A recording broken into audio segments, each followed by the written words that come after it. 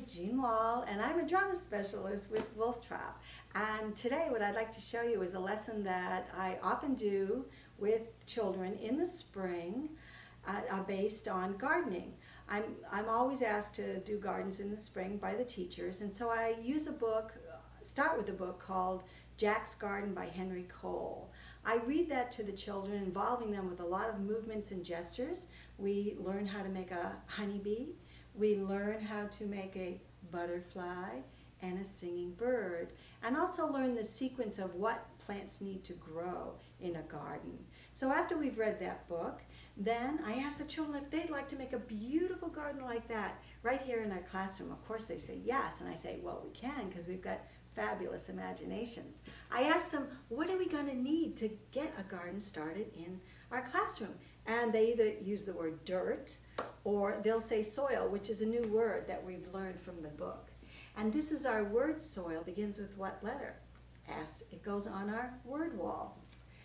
So we just happen to have some beautiful, rich soil here, perfect for gardening, and I'm going to spread it out in the middle of our circle here like this. Very nice. Now, what else are we going to need? What's the next thing we're going to need? And they tell me seeds. And I show them a seed packet of some sunflowers. I take out a little tiny seed and I show them how small it is. And I ask them if they think they can make their bodies tiny like a little seed right where they're sitting in the circle. Can you make your body small like that? Okay, seeds, good job. Now when you hear music, I want you to allow your seed to sprout and grow right where you are. And the children hear the music, they sprout and grow into a seed. Perfect. Now they understand the music cue and growing. All right, I want you to sit back down. Right now we are going to plant seeds in our garden. We'll probably plant them 3, maybe 4 at a time, depending on the size of our seeds. And we're going to let them, move them, put them in the garden, have them find a place in the garden.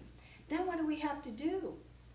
We have to cover them up with more soil, just like Jack did in the garden. So luckily we've got beautiful rich soil to cover up our seeds. Now the minute you cover up your seeds in the garden, all you're hearing is little giggles and squeals with delight, and that's totally fine. They are just having fun under there. They're following directions. They're doing great. They're just so excited. So now we've got to sequence what we need to get these seeds to grow. And the children tell me that we need rain, and of course we have our word rain. We identify the letter, it goes on our word wall. So I'm gonna have 1, 2, 3, 4 rain helpers when I tell you to, and the rain helpers, where we're gonna start? Of course, up in the sky, and we're gonna come down and we're gonna pitter-pat, pitter-pat, pitter-pat on the backs of the seeds under the soil. And you can imagine there's a lot of giggling then. And then the rain helpers go back up and they sit back down. Now something that we didn't talk about in Jack's book, but is very important for our seeds to grow, is the sun, which also begins with the letter S, right? Sun, because the soil has to be warm enough for the seeds to sprout. So then I'm going to go 1, 2, 3, 4. We're going to have 4 rain helpers come around when I tell you to. We're going to come around our garden. Of course, the sun starts up in the sky. And then we're going to gently put the sun's energy down, and we're going to rub the backs of the seeds so gently. We're going to say, time to grow. And then the sun goes back up. They sit back down. So now the seeds under the soil have had their rain and their sun to warm up, and so now it's time for them to grow. I tell the seeds in the garden to stay right where they are. I'm going to uncover them so that we can watch them sprout and grow in our garden. When you hear music, you can begin to grow in the garden. I put on the music cue. The children, bing, sprout and grow in our garden.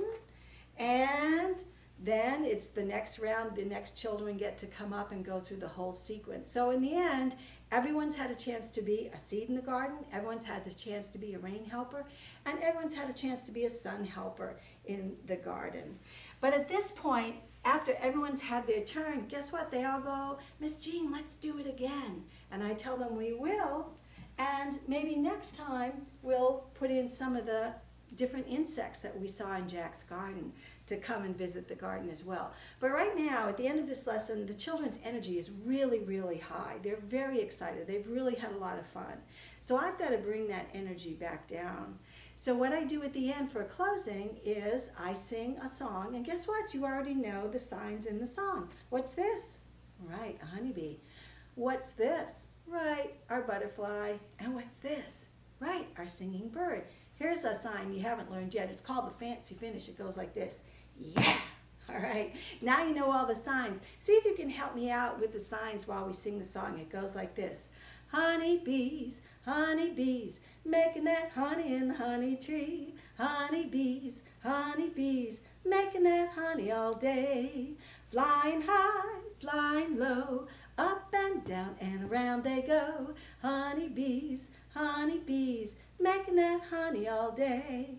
Remember how we did our butterfly? Whoop!